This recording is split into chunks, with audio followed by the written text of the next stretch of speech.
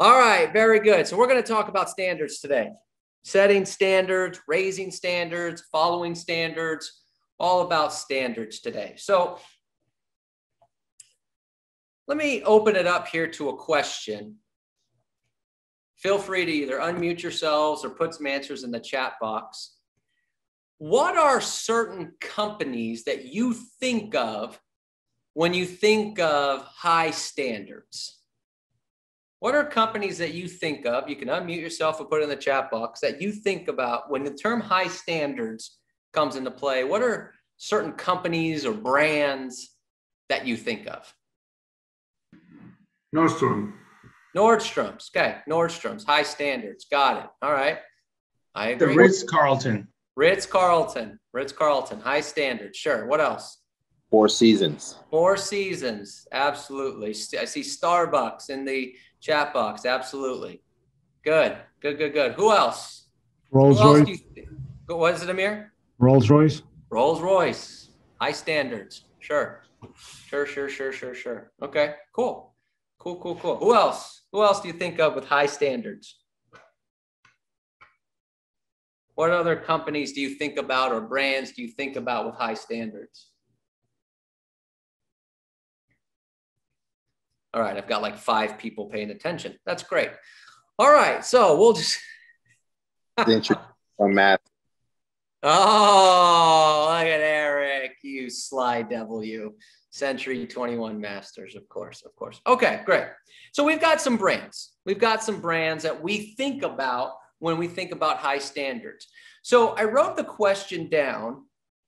What brand do you think you are most comparable to in your business when it comes to standards? Do you set your standards as a Rolls-Royce? Or do you set your standards as a different car dealership? Do you set your standards as a Ritz-Carlton, Four Seasons, or is it more of a motel type of standards? Okay. What are the standards that you set for yourself?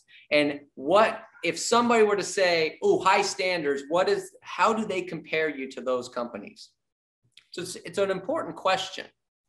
But let me ask you this. What makes those companies, what are some of the standards that those companies have that gives them the impression of high standards? What do they do? How do you see them as having high standards? Superior customer service. Superior customer service. Okay, great. So superior customer service. What else? Or what parts of superior customer service? If there's an issue, they try to resolve it as quickly as possible. Like, for example, I own 3 Mercedes, and whenever I call, they know my name. They want to service my cars right away. They always have time for me. They always have a loaner for me, so they're quick. They're quick. They got a solution. They'll fix it. We got loaners. We know your name, make you feel important. Okay, good. What else? What else do some of these other companies do that gives them the perception of high standards? What else? That's it? Superior customer service, and they're quick? That's it? That's all we got? Boy, this is going to be a really boring class because apparently this is all figured out. Hospitality. Okay. That's part. Albert, what about Lexus? Does Lexus give you any service? No, they don't care about me, D. All right. Well, so here we go. Now we know the opposite of Rolls-Royce, Mercedes. Thank you, Robert. Apparently Thank you. Lexus does not care about Albert. No, Lexus is really good, actually. Okay. They always want to make sure they give you options, and they want to make sure if you have any questions, they take care of you very good. At least that's been my experience. So. Okay. Good. Thank you, Abigail. So Donna says over deliver, right? In the chat box. Yeah, over deliver. Here's why I ask, and what could be concerning, I guess. I know some of you are not responding because you're not paying attention. I'm aware of that. And I know some of you are not responding because you don't care. Okay. But some of you are not responding because you don't know what high standards these companies have. The concern is then if you can't identify what high standards are, you probably don't have high standards in your business. Because if you can't identify it, you can't implement it. This is why I did this little exercise to start this out. So write this down. What standards do I implement in my business? And number two, do I really stick to them? And then write down number three, what is the cost if I don't stick to my standards?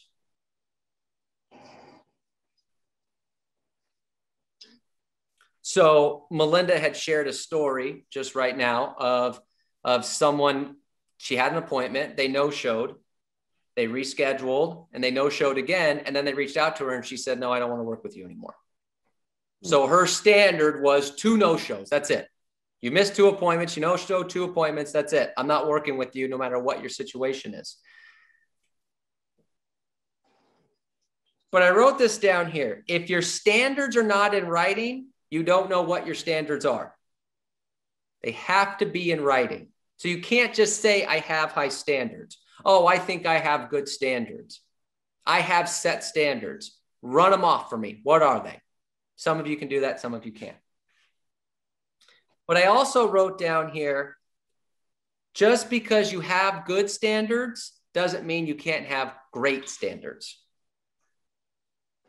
Let me give you an example. Okay, let me give you an example. So in the past, I like going to Macy's and buy suits. I think, Macy's is always very good. They're good to me. They got good suits, decent prices, things like that. Always been very fine with Macy's. Customer service was fine. They helped me out. They do whatever, blah, blah, blah. Got it, right? Everything's very good. You wouldn't think anything different of it. I have no reason not to go there. Fine. So recently, we went to Nordstrom's. Nordstrom's was having their anniversary sale. And not because I have anything against Nordstrom's, I just never really had gone there to buy anything. But we went there and they had some really great deals on some suits. I haven't bought a suit in a while. I haven't bought a suit in so long that I actually forgot what my size was. Okay. Now I've got 20 suits in the closet.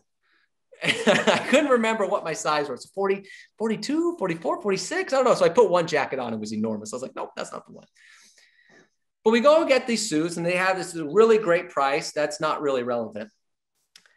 But I go there and I say, yeah, I got to figure out the price. They get you up on this. They get you into the dressing room and they get you up on this stand and you're up there and you feel like a king. And they're measuring you. They're here to there. They're doing all these other things. So then you try the suit on, right? And I wasn't in a suit. That's why I just had my regular shoes on. And they say, no. We got to match the shoes. So they open up this closet and they have stacks of brown shoes and black dress shoes of all different sizes. So that way you can try on the shoes to see how it looks with the suit. So I was buying a blue suit. So they got me some brown shoes. So I put these brown shoes on. They're all clean and good. And they're hemming me up and doing all these other different things. And then they said, well, you're not going to wear that t-shirt, obviously. So let's get you another shirt. Now I understand this is part of an upsell. I'm aware. Okay. But they go and the lady goes out and gets me a shirt that would fit the blue suit. So I put that on. So I'm like fully dressed because they want to make sure this all works out. Then the guy's measuring and he's like, see this right here? We're going to trim this up right here. We're going to hem this up. And it's all part of the deal. And there's like 3 or 4 people running around to make sure that everyone here is serviced. The point about, and here's the thing, I was only buying one suit. I wasn't buying 15 suits. I was just buying one suit. But the point is, Macy's was good. Service was fine. But boy, when I went to Nordstrom's, that was a different experience. So the point I bring to you is that you might have good service and you might think, yeah, my service is great. My standards are great. But that doesn't mean there's not another level. And the other level is where you get the long-term business. The other level is where you can charge more because Nordstrom's is more expensive than Macy's for the suits. But when they're given that level of service and that level of standards, you pay the price. So you have to be willing to know that you're of good standards doesn't mean you can't go to great standards. All right. It's very, very important. So help me out here a little bit. What are some standards that we could or should live by as real estate agents?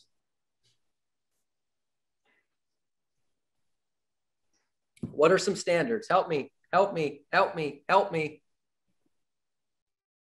Stick to the schedule, stick to the script. Okay, so stick to your schedule. So my standard is I create a schedule and I'm going to stick to the schedule every day, okay? Or I'm going to stick to the script every day. All right, Ray put choosing to be good or great is a choice. That's right, that's true. That's true. Always pre-qualify? Always pre-qualify, 100% of the people, 100% of the time. Even if it's your family. Oh, my mother wouldn't waste my time. Yeah. Yeah. Sure. Come on. Always pre-qualify. There you go. What else? What other standards could you have in your business? What are some other things? Does nobody give a shit about this topic? I got other stuff I can talk about. I mean, I got other stuff. I got plenty of material. The kind of the type of client that we decide to work with, that's a standard. Yeah, absolutely. The type of client you want to work with. Whether we want to work with buyers or sellers, the price range and the areas. I think that is, I mean, absolutely. Absolutely. At the retreat, that's what I heard. Buyers, sellers, location, 100% right. Absolutely. The type of client I see here. Donna says, stay up to date on research regarding home sales so I can let the sellers know. Market data, knowing your stats, that's a standard. Great. Marticela says, return calls and emails in a timely fashion. That's great. Lynn says 6% commission. Great. Okay. These are all standards that we can live by. Absolutely.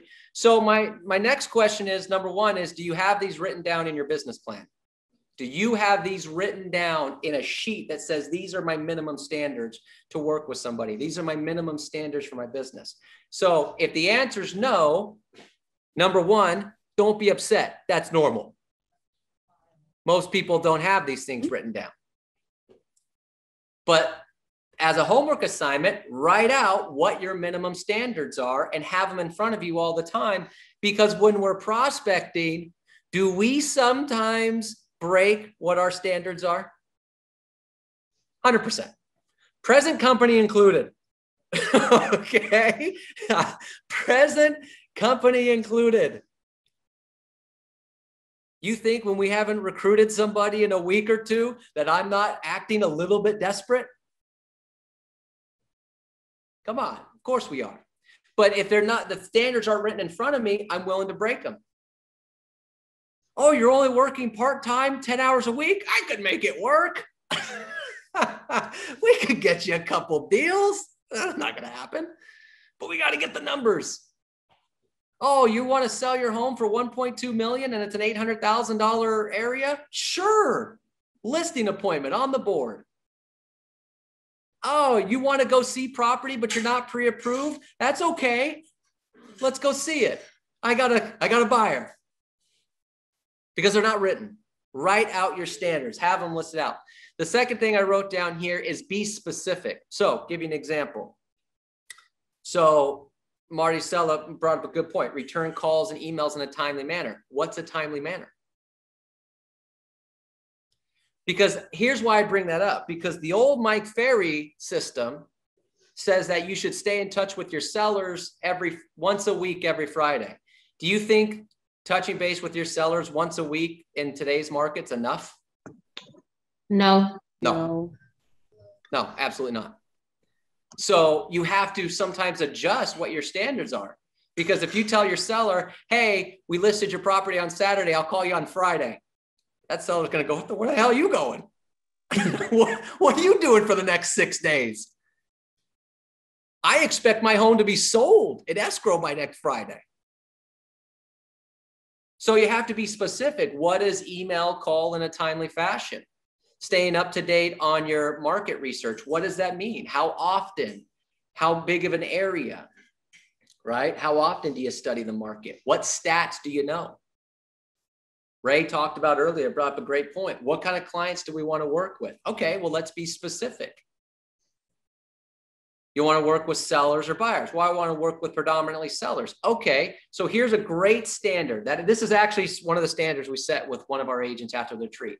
How many buyers are you willing to work with at one time?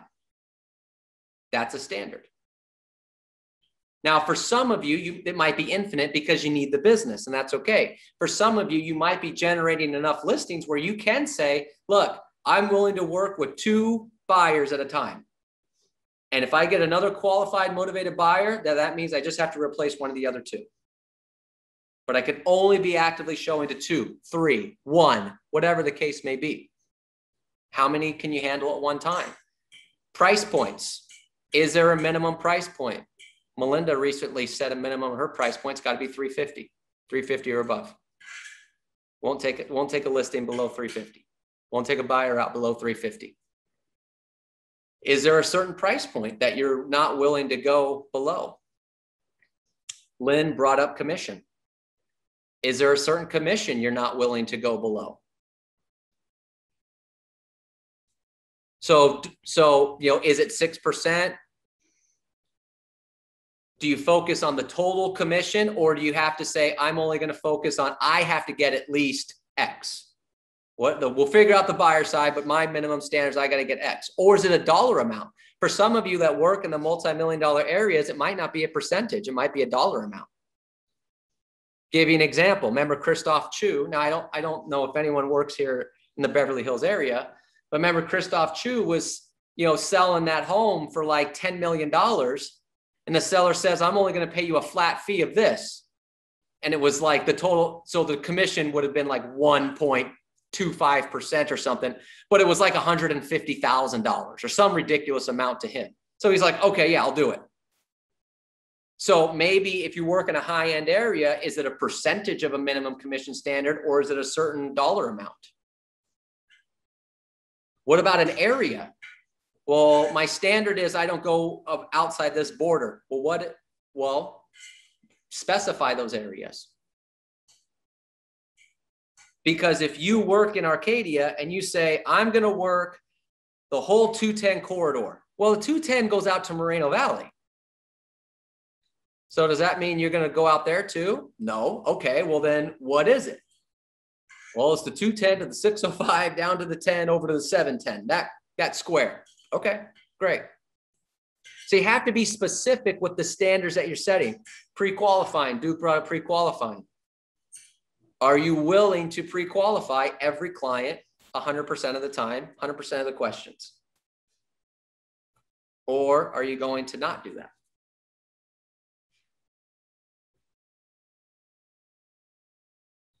So be specific with the standards that you're setting for yourself and the standards that you're setting for your client. But I wrote down this next. Once you identify what your standards are and you write out your standards and you're very specific with your standards, it's okay to share your standards with your clients so they understand the type of person they're working with. Because if they don't think you have high standards, they will take advantage of you, guaranteed. If you work with a buyer and you go show them property and they're not pre-approved, they know right off the bat that they are in control. So when you want to go see property, it's going to be on their schedule. When you want to write up an offer, it's what they want to write up. They're in control because they know, she doesn't really have standards. He doesn't really have standards. I said no to this, yes to that, and they just kind of do the dance. If a seller knows that their home is overpriced, they know it. So if you go, yeah, no problem, we'll take the listing, and they know it's overpriced, they'll go, they'll do anything for $1. You no longer have Rolls Royce, Ritz-Carlton standards. No, no, no, no, no. You're that motel in between Baker and Vegas. You know, that still advertises that they have color TV. You know, that's the new standards when you're doing that. Now, remember the other question I asked you to write down at the very beginning is what's the cost? What's the cost of me breaking my standards or not having standards? And I wrote down here, the cost is your business, your entire business, whether or not you make it in real estate or not. Low standards can get you through a year or two. Low standards will be out of the business in 3 to 5 years. At least out of the business where you can make enough money to live in California. There are plenty of people with low standards that have had their license for 40 years, and they do 1 or 2, maybe 3 or 4 deals. But that's not enough to make a living. The cost of not having standards, not following them, is your business. High standards is the only way to make it past that 2-year honeymoon phase. Because the first 2 years, nobody knows whether or not you have standards. They're willing to give it a shot, but it will catch up to you. It will catch up to you. I wrote down here, the cost of low standards is your time. Because if you don't have standards and you take a listing that you know can't sell, how much time is that affecting you? How much time are you spending on that listing? How much time did you spend preparing for that listing, driving to that listing, going on the presentation, marketing it, uploading it to the MLS? Hours and hours and hours of time that could have been done searching for someone else that was really ready to buy or sell.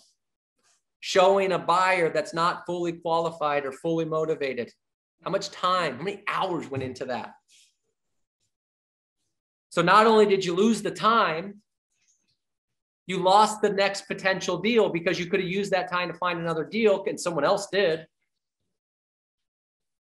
And you lost the mental edge because now you're mentally exhausted. You lost a deal. They didn't buy or sell. You're a little bit down on yourself. Your mindset's a little hit. Ego's a little hit. This is really expensive. This is really expensive. Not simply by not having standards. Simply by not having standards. But I wrote down here, when you have high standards, people recognize you have high standards and you will be treated differently. That's why nobody questions the Ritz-Carlton when they charge $800 for a 250 square foot hotel room. Nobody questions it. It's the Ritz. I'm just happy to be here. Nobody questions Fleming's Steakhouse when they charge you $60 for a steak. Nobody questions it. It's Fleming's. Steak's high end, service is great, no big deal. Nobody questions it when they know that the standards are high. But now imagine that motel in between Baker and Vegas says, we're going to charge you $250 for the night. And you're like, what the hell? I'll gladly pay $800 at the Ritz, but I'm not paying you $250. Starbucks, you know, we mentioned Starbucks earlier, high standards. You want to talk about high standards? Yeah, I'll have a coffee with some cream and sugar. Great, that'll be $4.75 for a coffee. Yeah, all right. Here you go. You don't question it. But the coffee at the gas station can't charge you $4.75 because it's gas station coffee. You have to do it. You have to raise your standards. But I wrote down here, raise your standards to the person that you want to be, not the person that you are. Raise your standards to the person you want to be, not the person that you are. Not to say that you don't have great standards or you're not doing amazing things, but is it fair to assume that all of us want to achieve more? Yes? So Sonia, not, that's great. Okay. Because again, you're good now or you're great now, but doesn't mean you can't achieve better. So what are the standards that those people above you are doing? So now I wrote down here, think about in your own business, who do you mentor? Who do you, I hate the word idolize because it kind of makes it too big of a deal, but who do you look up to? Who do you think is really great in our business? And then what are their standards? And then implement your standards to meet or exceed their standards. So here's a great example. For those of you that have been around Mike Ferry for a while, he tells the story all the time about Mike Darda. Mike Darda is a real estate agent down in Florida, and personally, one of my absolute favorite people in the entire Mike Ferry organization. I just think he's amazing. I mean, there's a lot of amazing people, but Mike Darda is high on that list for me. And he tells a story about Mike Darda. Here's a guy who's been doing 150, 200 deals for 20 years, and his closing ratio wasn't very high on his listings. And so Mike Ferry told Mike Darda, you have to raise your standards. And Mike Darda at the time said, I don't really have any standards. Now think about this. This guy's doing 150 deals a year, and he doesn't have his standards written out. So Mike says, okay, let's write some standards. So some of his standards were you have to pre-qualify 100% of the people 100% of the time. And if they, at any point, they don't answer any of the questions, you move on. Well, what if it's a past client? They have to answer all the questions. What if it's a family member? They have to answer all the questions. 100% of the time, no questions asked. Mike Darda says, okay, great. You have to get a minimum. He asked Mike, what is the minimum commission you'll take? Mike says, my commission has to be 3%. He says, okay, great. Then you have to take a minimum of 3% commission for you. Because he understands that 6%, you try to get 6, but sometimes they don't want to pay 5. But you got to get 3% for you. No questions asked. Okay, great. What's the minimum contract length? 6 months. Okay, no questions asked. Well, what if they want to do 4 and I know it's a really well-priced property? 6 months, Mike. Okay, no problem. What's the max overprice you're willing to go? Well, I'm willing to take a listing that's, 5% overpriced. Okay, great. If it's more than 5% overpriced, you're not going to take it. Okay, but you got to have a price reduction strategy. So we list out all these different things in terms of standards. Mike Darda writes them out and he followed them because he's super coachable, follows them. And he went from taking 16 listings a month, but on 30 appointments, to only going on 19 appointments and still taking 16 listings. And it was because of the standards that he increased, because he found that a lot of those appointments he was going on weren't real sellers, because he wasn't pre-qualifying 100% of the time, because he wasn't going after his commission. He wasn't setting his standards.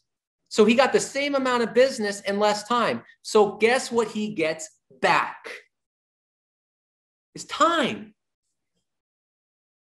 Now you have a choice. You get your time. You can either put it back in your business, which he didn't because he was getting the same amount of business. He took that time and put it to his kids because at the time he did this, his kids were younger. Now his son actually just got his real estate license and just joined him in the business.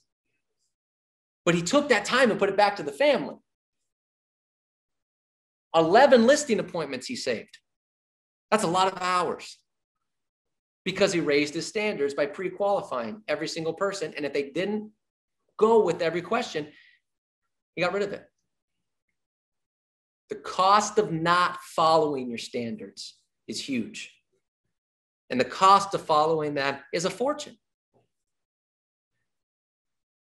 You're working with buyers. Ever had a buyer say, well, I'll work with you, but if you give me a kickback? Yeah. I'll work with you, but you give me a kickback at closing. I got a better idea. I want you to kick rocks right now. We'll just have a better day.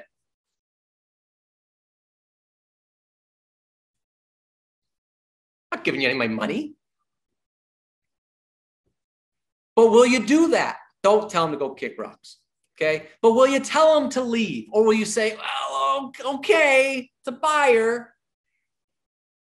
Buyer commissions are going down, folks.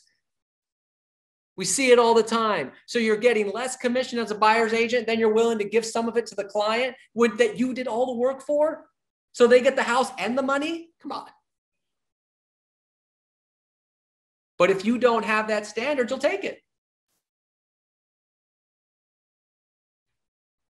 And the buyer knows that, because the first time you let them in, what are they going to do? You think they're going to stop at $500? Hell no.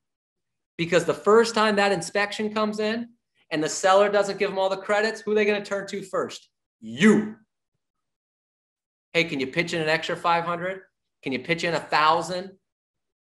Because they know you got no standards. They're going to come for more.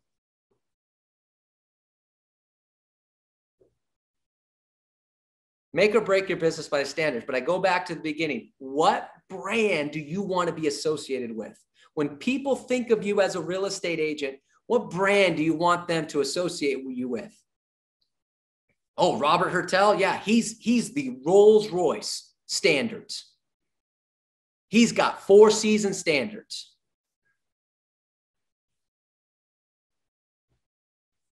If they don't think of you in that way, they're not going to refer you business either. Because you've never once ever had someone come back and say, hey, you know what? I'll tell you what, if you are ever in the Gaslamp District in San Diego, you got to stay at the motel down on 2nd and Main. They're never going to, no one's ever recommended that. But they've said, oh, if you're staying in downtown San Diego, stay at the Hard Rock. Oh my gosh, great, unbelievable, all this other different stuff. Standards. It's boring. Right? It's not cool. It's not interesting, but it's what you need. So your homework assignment is to write out your standards. What are your standards for you, yourself, and your business? But I also wrote down here, you can't have good standards in business if you don't have good standards at home. It's just impossible to do. It's just impossible to do. You can't say, well, my standard is that I'm super professional. When they see me, they see a pro. And then at home, they see a slob. Doesn't it work? Okay. Well, my business standard is I'm always on time. I am punctual. I'm never late for a meeting. I'm never late for an appointment. If somebody wants me to call them back at 3 o'clock, I'm calling them back at 3 o'clock on the dot. But in my personal life, if we have a lunch meeting at 2 o'clock with some friends, I'll be there at 2:30. Doesn't work. Your standards in your business and your standards in your personal life have to mesh together. I can't be cool, calm, and collected at work, and then at home, I'm a maniac, yelling, screaming, running around, reckless. Can't be a bad spouse and a good agent. Can't be a bad parent and a good listing agent. Just can't do it. If you can't manage kids, you're not going to be able to manage adults. I mean, because a kid, all you got to do is give them chocolate. Adults. I don't know, man. But that's the point. So don't just set standards for yourself and your business. You have to have standards for who you are as a person outside of real estate as well. They have to mesh together. Just the way it goes. Okay? Super duper important. Super duper important. Questions on any of this stuff that we went over today?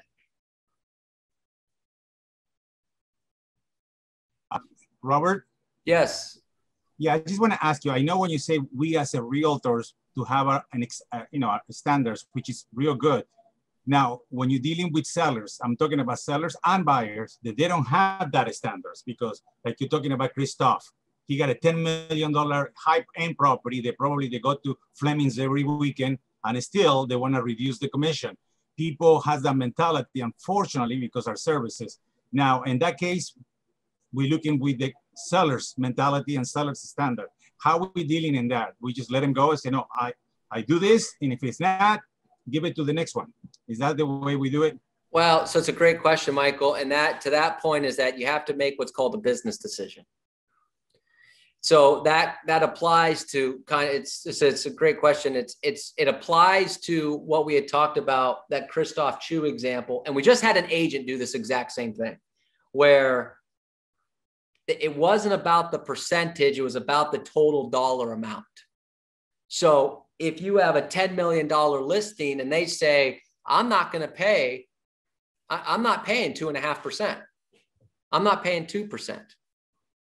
I'll pay you 1%. That's all I'm going to pay you. Okay, well, it's 100 grand. So the question is, you have a business decision to make. Do I walk away because I'm only getting 1%? Or do I take it because I'm getting $100,000? So you have to really, that's why it's when you get to the high end properties, you have to consider the business decision side of things and not just go for a percentage. Because when you're doing a $400,000 property, you could say, well, look, I'm getting 2.5%, 3%, whatever your commission is. That's fine because it's only $400,000. I say only $400,000. That crazy? In California, we're like, that's only 400 grand. In Pittsburgh, they're going, that's a mansion. But, you know, you can do percentages there, but the higher you get, you have to make a business decision. We had an agent that the listing was $2 million. It wasn't even $10 million. It was $2 million. And the seller said, I'm only going to pay you 1.5%. And if you try to charge me any more than that, then just walk away. So the agent goes, okay, well, gosh, you know, I would like to get at least 2 to 2.5% for every deal, but 1.5% on $2 million, and it would sell. It's $30,000. They took the listing because from a business decision, it was a well-priced property that they're going to get paid $30,000 on. So you have to make a business decision for some of these higher end properties of, is it a percentage or is it a dollar amount? And it also depends on the motivation of the seller. So if you have a client that's, you know, it's a $2 million listing, but the property's probably only worth 1.6, and they also want you to cut your commission, then it's like, all right, well, now I'm cutting my commission and doing all this work for a listing that's probably not going to sell, or they're not super motivated. So you have to just make a business decision based on some of those things.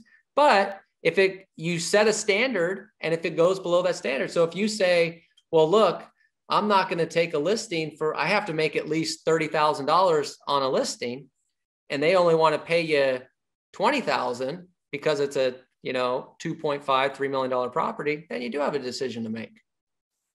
Is it below my standards and I walk away, or do I take it? So you have to make a business decision on some of those things.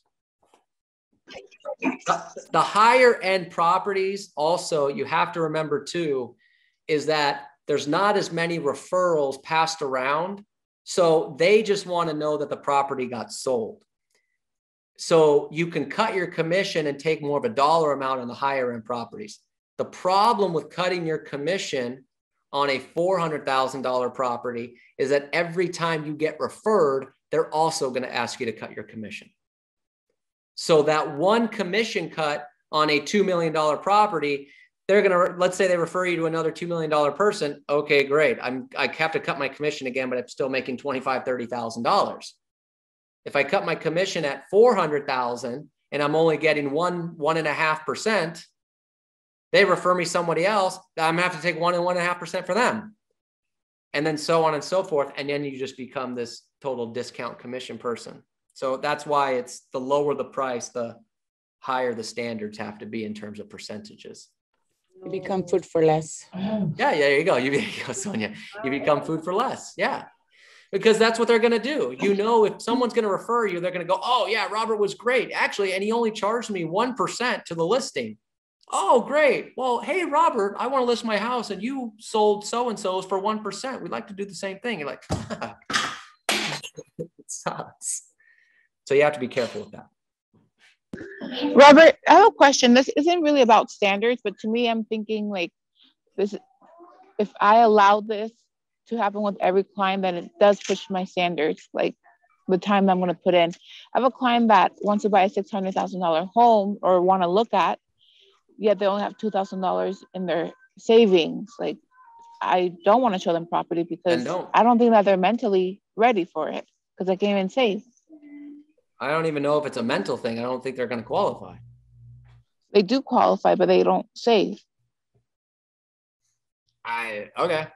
I mean, I believe that they qualify. I guess it's pretty wild. It's a VA. I know, VA, but you still need money for cost and things like that. Yeah, closing costs. Yeah. I mean, so look at if they qualify and they want to buy the house, let them buy the house. It's not your problem if they don't save. It's not your problem if it's not really mentally or financially in their best interest. Your job is to help them buy and sell a house if they want to. And if they say we can't save for nothing, but guarantee you we'll make the house payment. Okay, great, let's get your house. Don't remove yourself from the situation. I understand what you're saying, and it's a dilemma that we run into a lot. But let me tell you, the truth is, if we got involved with that, we wouldn't help very many people, because most people that buy homes from a savings perspective probably shouldn't be buying it, because most people can't save money. I'm not saying that in a negative way. That's just the truth of the matter. Most people's money is, if they lose their job or miss a paycheck, they're not going to make their mortgage payment. So we can't get too caught up in those kind of things. But I get it. All right, everybody, good stuff. Well, hopefully there was one or two things there that were helpful for you, but I do challenge you to identify what your standards are, raise your standards. Remember, you can go from good to great. So hopefully there's a couple good things in there. All right. That's all I